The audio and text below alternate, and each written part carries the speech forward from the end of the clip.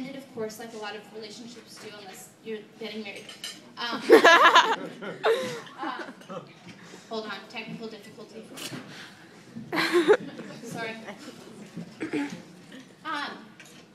So, it ended, but I learned a lot. I regret nothing. He was a really great guy, but it's over now. But all you can do is look back and learn something, right?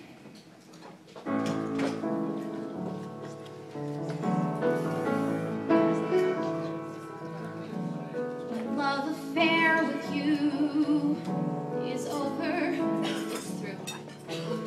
We loved and then we lost, and while it came at quite a cost, we both had the chance to grow.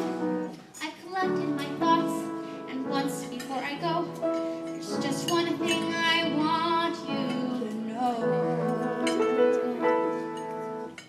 I want to punch you in the face, rip out all your hair. I want to burn you alive, and if you survive, I'll strap you to an electric chair, or lean out a window a little too far.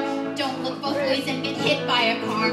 Fall out of a roller coaster, take a warm bath with a plug-in toaster. In short, I hope you die. Maybe it's wrong to wish death on someone you had so much love for, but since we shared so much, it makes me want to kill you more.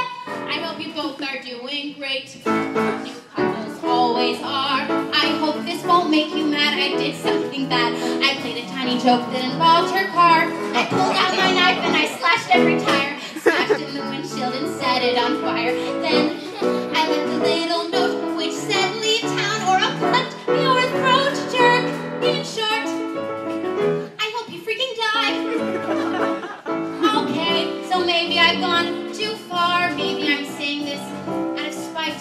Maybe I think these things to cope with sleeping alone each night. But obviously I'm still thinking of you and wishing that we could just start over new.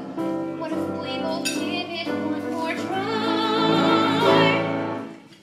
Sucks that we can't, 'cause you're a dork who deserves to die.